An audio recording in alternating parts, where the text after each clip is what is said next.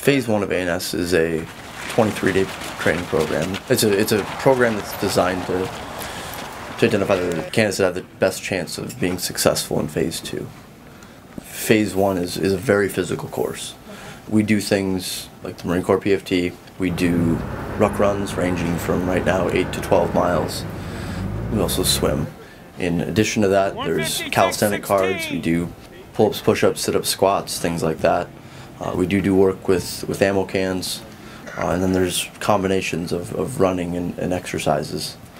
So the things that make candidates successful is coming prepared and taking the time and doing the due diligence that they deserve to show up on day one very prepared. Phase I is not a preparation course for Phase II. Phase I is the beginning of selection. We see candidates being successful that have successfully completed the 10-week training guide. The application you download on your phone and you follow that training plan. That plan has been designed to aid candidates and give them the required skill to continue on.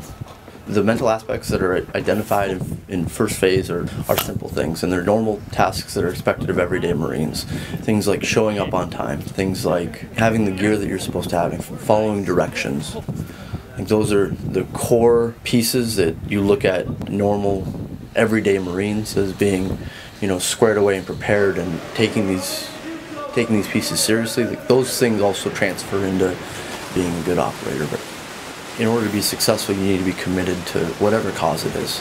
Without that commitment, without being able to work through adversities and to persevere through the rain and the snow and cold feet, you're not going to be successful in a very competitive organization. It's commonly said inside the organization that you shouldn't make a decision while you're going uphill. It means that the decision to see things through and to persevere should be made before you start the task.